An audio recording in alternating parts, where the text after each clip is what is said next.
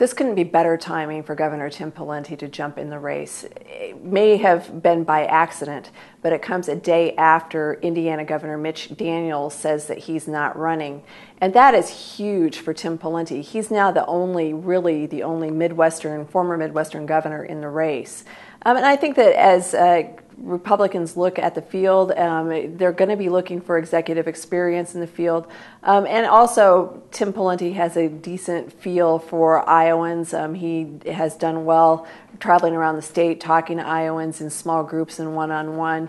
And so really, as a national media event and as for a candidate who wants to do well in Iowa, the timing really couldn't have been better for Tim Pawlenty. He was really portraying himself today as a truth teller, a candidate who's going to tell it straight, straight talk, kind of like John McCain's Straight Talk Express in his last campaign.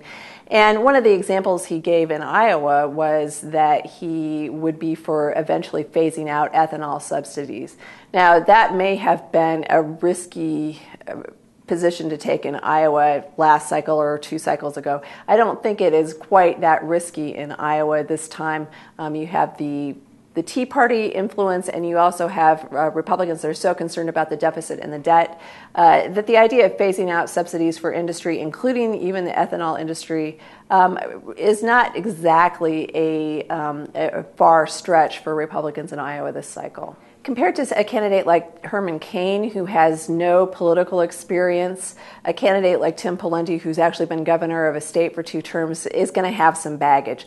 Tim Pawlenty has already had to, like in the first presidential debate, for example, he kind of had to say he was sorry for his past willingness to look at cap and trade as a solution for carbon gas emissions.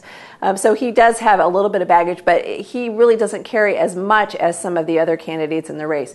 Not like Mitt Romney, whose Romney care has been really kind of a sticking point with Republicans, or a Newt Gingrich, who had basically left Congress after ethics problems and after losing the House.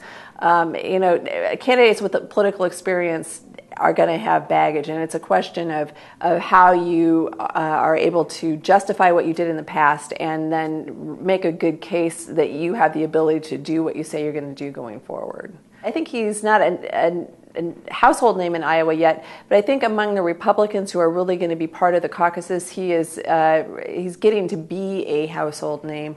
They're getting to know him better. I think that as they look at the field, he is trying to appeal to a fairly broad coalition of Republicans, and he has an opportunity to do that.